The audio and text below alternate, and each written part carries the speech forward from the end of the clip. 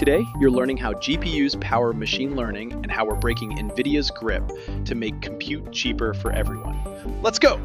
GPUs, or graphics processing units, are like supercharged engines for parallel math. Think thousands of tiny cores crunching numbers at once. They're perfect for AI, handling massive matrix operations for neural networks. A single operation, that's a flop.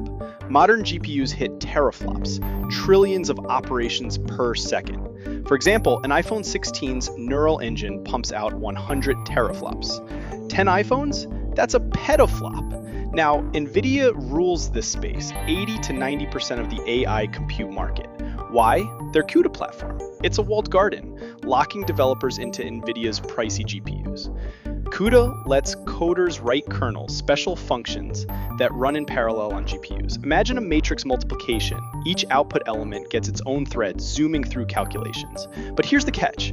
CUDA only works on Nvidia's hardware, and their GPUs, like the H100, cost $30,000 for a petaflop. Compare that to AMD's 7900 XTX, $1,000 for a tenth of a petaflop. That's a huge price gap. So how do we make compute cheaper? Commoditization. It's about making flops, these number crunching operations, equal across all GPUs, no matter the brand.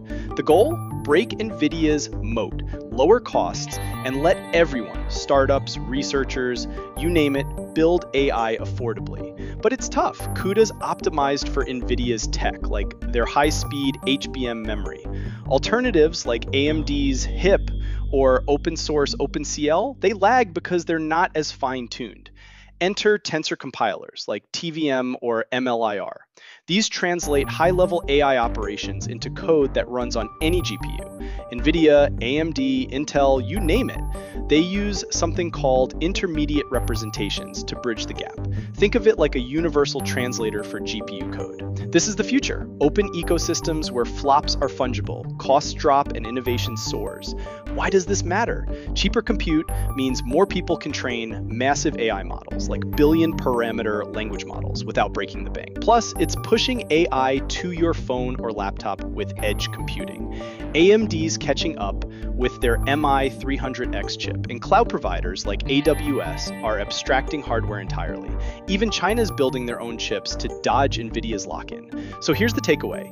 GPUs are the muscle behind AI, but commoditizing compute is the key to unlocking innovation for all. Flops are free. Fungible, low-cost operations promote scalability. That's the dream.